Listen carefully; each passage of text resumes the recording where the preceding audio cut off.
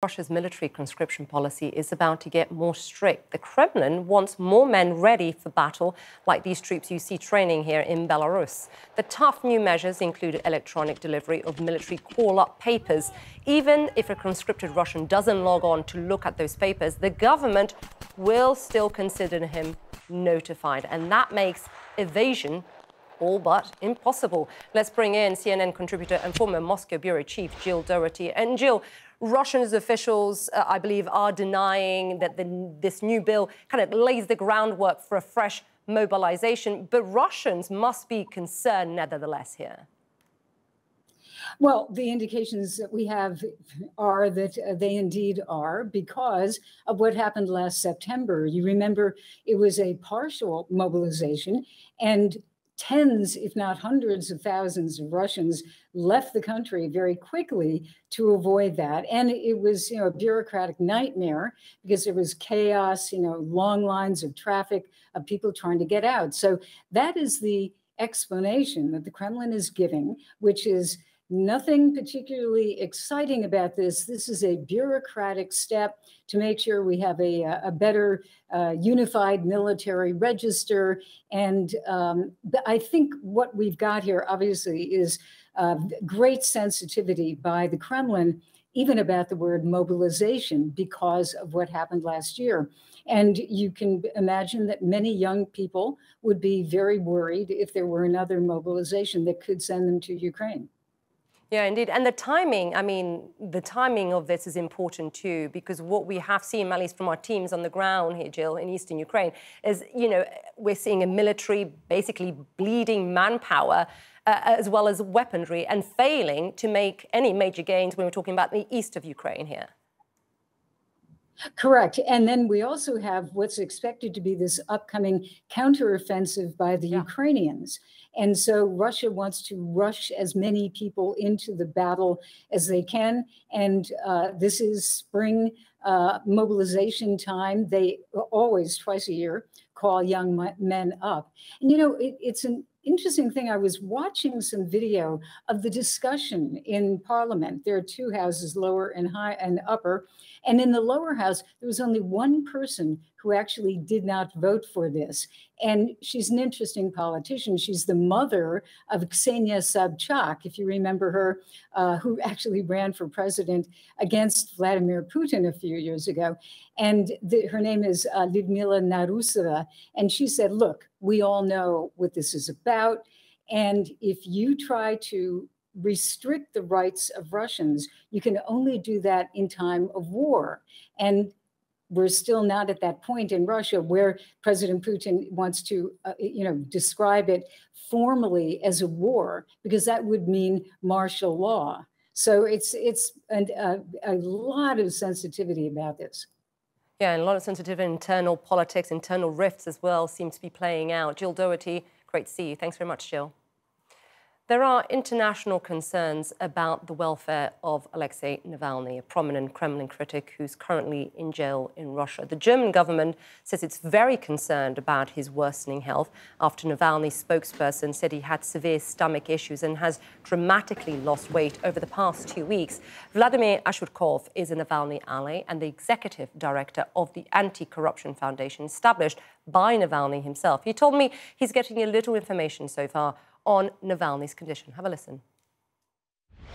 Well, our information flow from the prison where he's held is not very informative. We learned from his lawyer yesterday that an ambulance was called to the penal colony on the night from Friday to Saturday. We also learned that he lost 8 kilos over the last 2 weeks. And we believe that his health is in serious condition. It's something related to stomach pain. He has never had stomach problems. And of course, given the background of his poisoning by Russian security services, this leaves us very worried. What did the ambulance say? Any sense of the diagnosis here? The lawyer conveyed to us that when Navalny asked the doctor what the diagnosis was, his answer was very elusive. So we don't have a diagnosis.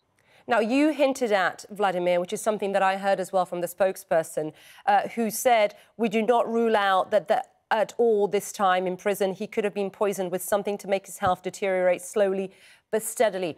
Do not rule out, is there any evidence that he may have been poisoned? Would the symptoms that he has, will that suggest poisoning any more than acute stomach pain? What more are you learning? We don't have any more information at this time. Obviously, in the conditions of Russian prison, Russian authorities and Russian security services are quite free to operate as they see fit. Given the history of Navalny's poisoning, we can't rule anything out. We don't have any evidence, any direct and concrete evidence about his poisoning. But you don't rule it out, and it wouldn't surprise you. And that order, would that come from the top? Would that come from Putin? Would that come from Prigozhin? Where would that order, who would it come from? Well, Prigozhin is a relatively recent figure in the Russian public space. When Navalny was poisoned in 2020, a nerve agent Novichok was used, which was previously used in Skripal poisoning in the UK. These agents are only available to security services, and nobody can authorize use of such powerful agents other than the top levels of Russian government, which means Putin. And then if it is coming from the top, and if it is coming from Putin, what then, Vladimir, does this tell us about the divisions, the pressures the Kremlin may be facing right now? Is it a sign of weakness or a sign of strength, you think, if this is what they are doing? And of course, like you said, there is no evidence.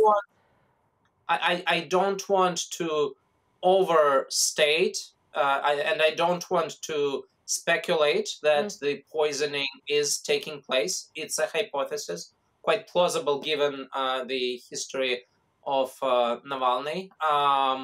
But I think the recent decisions that Russian government has been taking on making it easier to draft people into the army and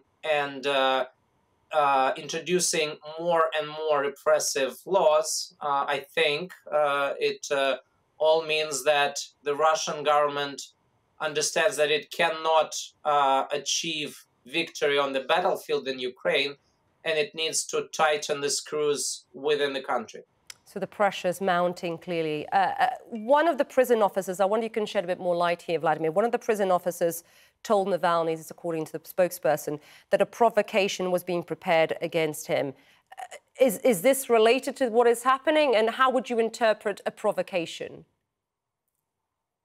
Navalny has been subject to torture during his over 2 years in prison.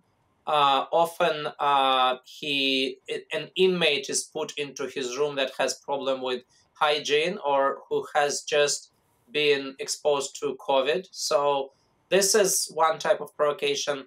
It's possible that something more sinister is being prepared.